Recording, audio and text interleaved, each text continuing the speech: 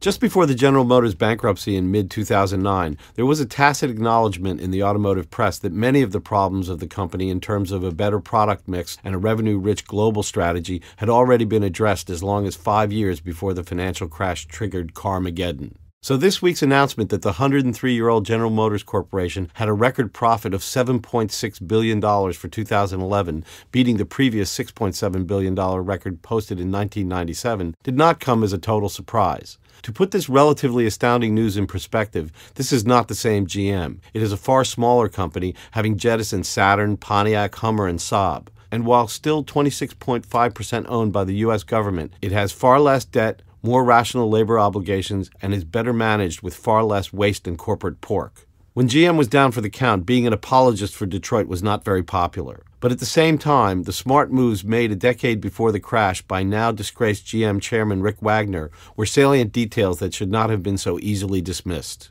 This is George Polgar of GT Marketing for KYW News Radio.